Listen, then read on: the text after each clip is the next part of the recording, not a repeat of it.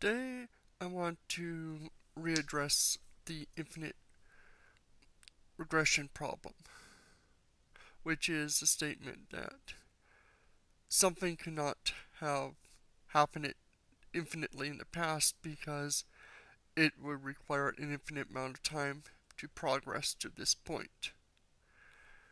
And yeah, that is a true statement.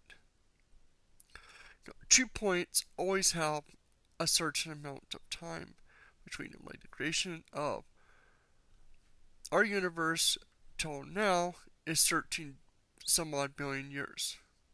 That we know. So how does this apply to whatever is beyond our universe?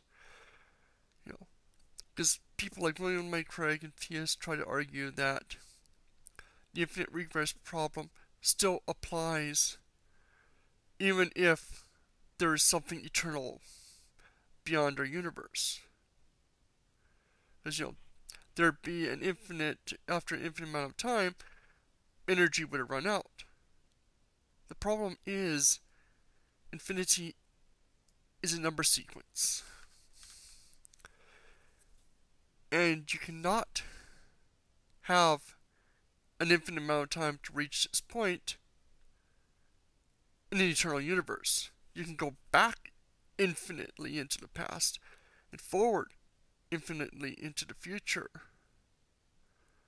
But there is no point infinitely in the past and infinitely in the future,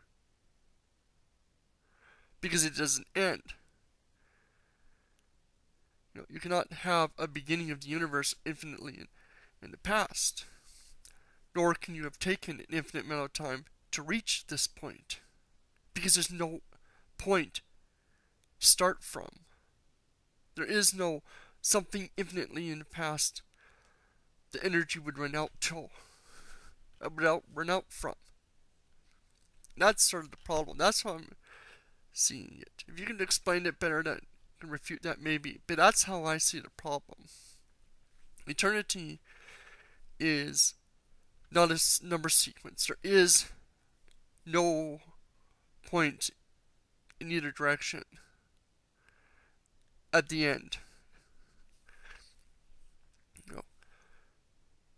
So you can't have sequences, because each sequence has a certain amount of time till now. If that makes any sense. I don't know.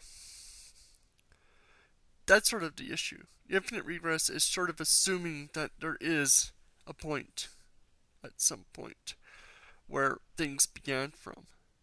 It's sort of inherent in the wording.